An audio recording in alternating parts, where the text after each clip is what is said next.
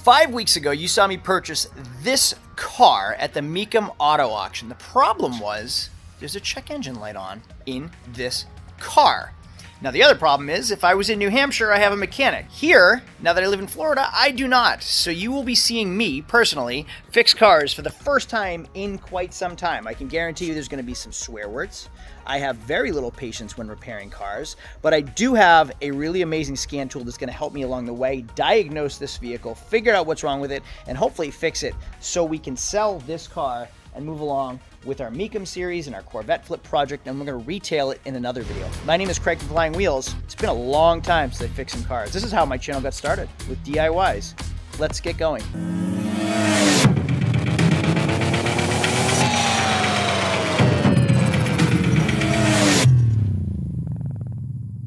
So here we have a 2006 Chevy Corvette C6 convertible with 94,000 miles. The color combination is amazing. It has brand new tires. It runs well. 6-liter V8 with 400 plus horsepower. Electronic doors, automatic transmission. But when we start the car, we have a check engine light on that does not go away. Now, I purchased this car red light from auction, meaning it is sold as is. I own it. I have to figure out what's wrong with it. I have to fix it. The other issue is I have someone coming tonight that wants to purchase this car for $14,000. And in order to do so, I have to fix that check engine light myself. I don't have a garage. I have to DIY it all on my own with just what I have in here. Now, here are my tools right here. This is my at-home workstation. And as you can see, I have a Thinkcar scan tool. Yes, I do have cheapy handheld scan tools, but I don't know a lot about that car. I want to do a full deep diagnosis and really check into the engine, the transmission, the body control modules, make sure the injectors are good. I want to know that that car is decent before selling it. So we're going to use our Thinkcar scan tool in today's video. And below this Viper, I actually kind of have a lift. Kind of. I'm going to get on my back and burn my arms and cut my knuckles up for the first time in a long time. But first, I have to go get my kids, run some errands, and I'm going to hop back into getting these out and the Corvette in. A few hours later. Usually you see me buying cars, selling cars, detailing cars. Today I got my gloves on. I despise working on cars, but thanks to my Thinkcar scan tool, I'm going to scan this car, do a full diagnostic readout on this vehicle, and then see if we can fix it and hopefully try to sell it tonight. Somewhere in here I have my scan tool. I get people asking me all the time what products I recommend. I have this right here, this Thinkcar scan tool. Now, I've already cleared the light once and driven it back from West Palm Beach, and honestly, it comes right back on. It's not even quick. I clear it, shut the car off, turn the car back on, it comes right back. So I have this Thinkcar scan tool right here. It's like a tablet size. It's also Bluetooth and magnetic. So this pops off right here. It plugs into my OBD port, and then I have this. Now, it also has an Ethernet cord. It has bus CAN and scan adapters. It does everything. I can reprogram things. It works off a battery. You can see how many different adapters it has. It can save, it can print. I really like the scan tool. So let's see what our check engine light is on for. Right down here, there we go. You can see that's plugged in. I'll power on my Thinkcar scan tool. I can enter the VIN manually, or it can do it on its own. So if I click here, we'll do an auto search. So you can see it is currently doing a VIN scan. It has already connected to the Bluetooth scanner down below. Here's the VIN of the car, 2006 Corvette. It is currently doing a diagnosis. And here we go. Now we can do an automatic search, manually select model, VIN. Let's do an automatic search. Do you want to read the VIN automatically? Yes. You can do a GM diagnosis, turn ignition on for push to start vehicles. Please wrong. So we're going to shut the engine off, but we want key on. So key on, engine off. So yes, there we go. We are now going to do a system scan. System scan, process in progress, 4%. We're going to do an entire scan. I don't want to just know what the check engine light's on for. I want to check the body control module, the engine control module, the transmission control module, and see what's going on with this vehicle completely. You can see here we're at 96%. I can scan through the electronic brake control module, the SRS supplemental restraints, CD changer, the digital radio, exhaust flow control module, folding top module, which we just discussed, head-up display we'll check. So it goes through every option of the entire vehicle. Now I just clicked on a health report, so it's going to do a diagnosis of everything that the vehicle just found that it is equipped with. Now here's what's cool. If you're buying vehicles, if you're out there shopping for cars, you're looking to purchase cars to buy and sell, this thing is amazing to have, because my cheapy orange scan tool that cost me $40 said there was one code on. I cleared it, the light came right back on. If I brought this to look at vehicles, look at how many faults: an engine fault code, a body control fault code, a digital radio fault code, driver door module fault code, driver position module fault code. Now this car did have a dead battery, so it definitely had some low voltage at one point, which could have triggered a lot of faults in a lot of the systems of the vehicle. We have since replaced the battery, so we're gonna clear everything out and drive it anyway, but I do wanna just see what it says. Look at folding top module. It checks everything. We are at 100%, so the vehicle has communicated with everything. We have a remote control door lock receiver code, a radio code. Now again, remember I had said that it had a very low voltage in the battery. It just ended. Now very low voltage in the battery could have triggered a lot of these things. Engine control module has found a P0449, which is an Evap emission vent solenoid control circuit. Now what that means is, number one, it could either be the vent valve solenoid itself, or there was a circuit. It is not getting 12 volts all the way to the solenoid. This was a $50 part. I'm gonna get under the car and we're gonna check all the wiring near this sensor, and then we're gonna replace the solenoid as well. Now, as soon as I clear that check engine light, if I shut the vehicle off and turn it back on, that check engine light comes right back. So there absolutely is a circuit shorted somewhere.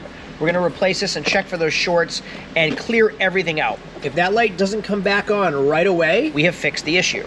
Now what else is going on? See, we had said circuit voltage low but below threshold, lost communication with receiver, circuit low, air conditioning communication. So it seems like communication errors, data link high, antenna device voltage. Now a lot of those issues are exactly what I said, low voltage items. If I had just brought my cheapy scan tool with me, I wouldn't have found any of this, and I also wouldn't be able to clear any of these things out. So we're gonna replace that solenoid right now, and then we're going to clear everything out.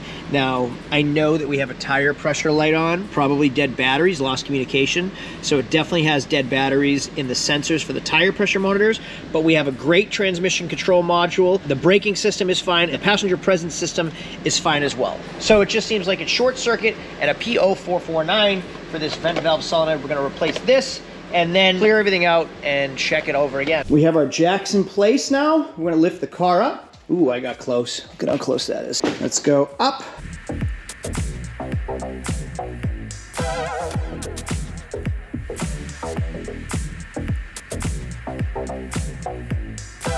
Now, if you don't have jack stands, you can't just use a floor jack. The car will fall on you and crush your skull. If you don't have something like this, make sure you're using jack stands, because this has a safety on it. So if I lift this right here, it is going to go over its little safety spot right here, and then I can lock it in place. Now I'm gonna do it on the other side as well. Ooh, we got a little bit of a leak.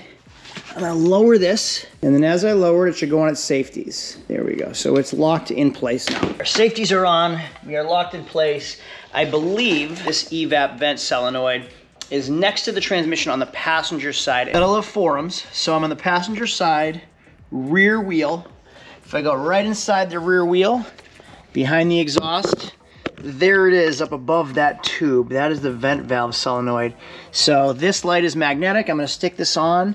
Unfortunately, everything is hot, which is my own idiocracy, if that's a word. So I'm gonna burn my arm a few times trying to replace that. Here's the vent valve solenoid right here. Finally got it out. So we're just gonna swap it out and see if we fix the car. We're gonna read fault codes. Yes, I wanna clear everything out. So if I click right here, clear DTCs, you can see the light went out this time, but I haven't shut the vehicle off and restarted it. We're going to replace that solenoid first, and then we're going to turn the vehicle on and see if that comes back. Everything is currently cleared out. We know that it had low voltage originally, and that's why there were so many faults before. Right now, it's just a driver's seat assembly horizontal sensor range performance, and everything else seems absolutely perfect. So my Thinkcar scan tool has really helped me already. Okay, that check engine light came on right away before, once it was cleared, so let's see what happens now.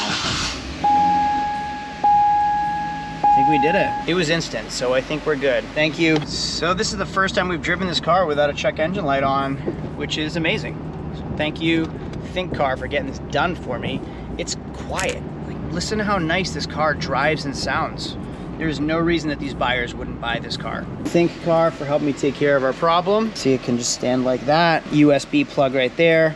And then also connections for Ethernet and for OBD2, CAN, bus, all kinds of ports. And it comes in this case right here. So everything I need that would be equivalent to like a $5,000 tool with Snap-on or other brands, this does all of it as well. It includes like injector pulse if you want to check that. You can check cylinder misfires. It's really elaborate. And the other benefit is free lifetime upgrades. So you can do free, unlimited lifetime upgrades. Anytime there's an upgrade to a car, to a vehicle, to the year, make, model, or to the software, it's a free lifetime upgrade with Thinkcar, which is great. Most of the scan tools that are this elaborate and helpful charge you per upgrade, per software update and upgrade. So that's nice too. There's a link in my description.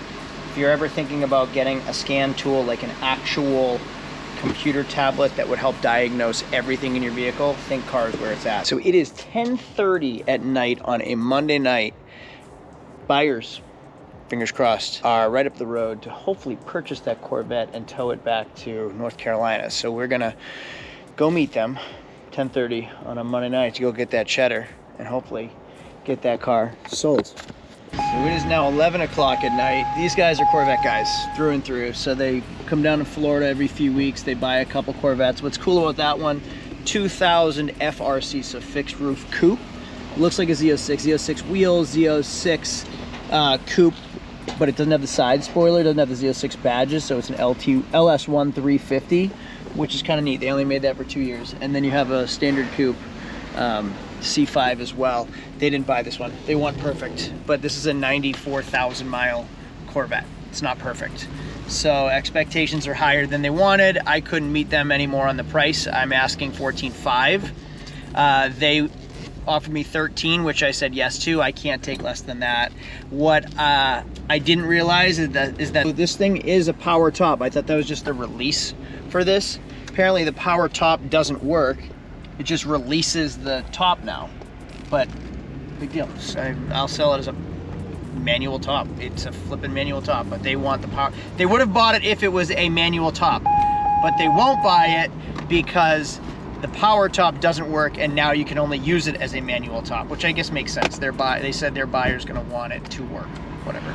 So on goes the sale. We move on. If after this video you are impressed with my work, thumbs ups are always appreciated, but you can purchase one of those Thinkcar scan tools for yourself at a very fair price with the link in my description. 1 week later. Hey, teaser! Look what is not right here. The Corvette has sold since I shot this video 1 week ago. So in our next video, we're gonna do a comparison. Wholesale versus retail. I keep telling you, it's so simple to wholesale cars. Retail makes more money. It's more difficult working with the public. Wholesale is a quick turn. So we're going to run the Corvette through the auction and see what our high bid is. And then I'm gonna list it for sale retail and see, number one, how long it takes to sell it. Number two, how difficult it is with the buyers. And number three, how much more money we make when we sell that car retail.